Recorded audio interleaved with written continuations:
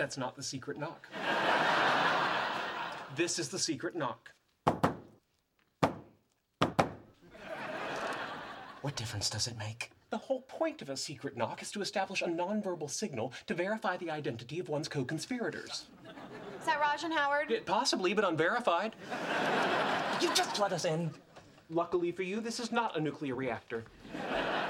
So, what'd you get the birthday boy? Well, Raj got him an awesome limited edition Dark Knight sculpture based on Alex Ross's definitive Batman, and I got him this amazing autographed copy of the Feynman lectures on physics.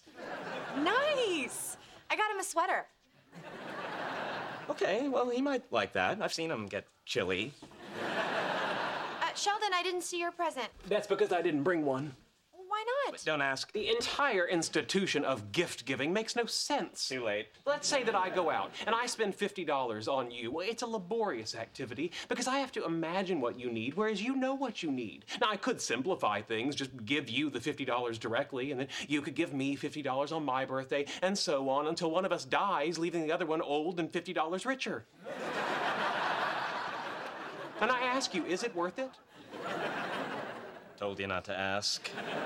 Well, Sheldon, you're his friend. Friends give each other presents.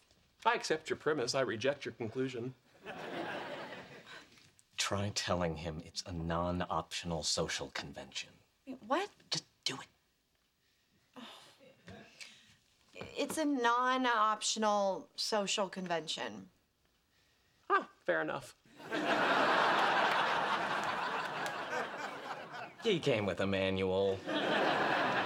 Question, how am I going to get Leonard a present before the party? I don't drive, and the only things available within walking distance are a Thai restaurant and a gas station. Suppose I could wrap up an order of meat crab and a couple of lottery scratchers.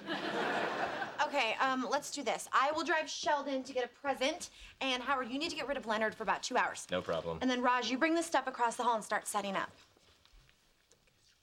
What if guests show up? Entertain them.